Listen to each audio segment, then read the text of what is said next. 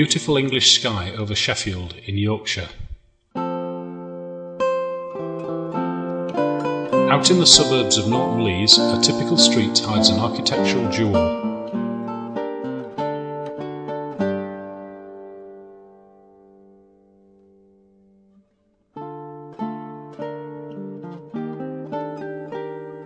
Bishop's House dates from around the year 1500 and is said to have been built for two brothers, John and Geoffrey Blythe, both of whom later became bishops.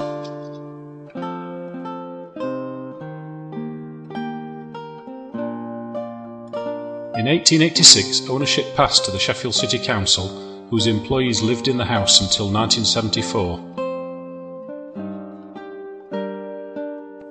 It is a Grade 2-star listed building and has been open as a museum since 1976, managed by a trust called Museums Sheffield.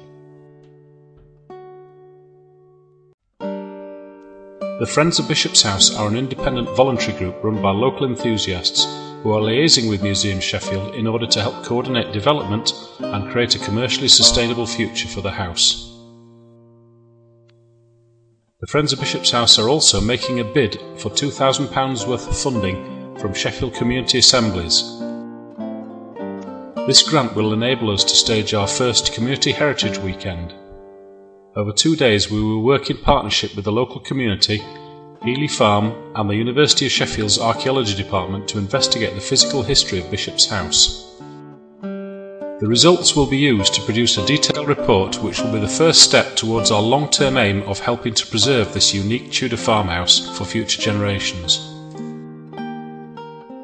The results will be made available to the public through a display and printed documentation following the Heritage Weekend.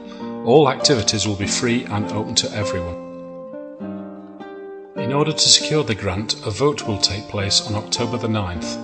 We need your support to achieve our aim, so please visit our website www.bishopshouse.org.uk in order to find out more details. Thank you for watching.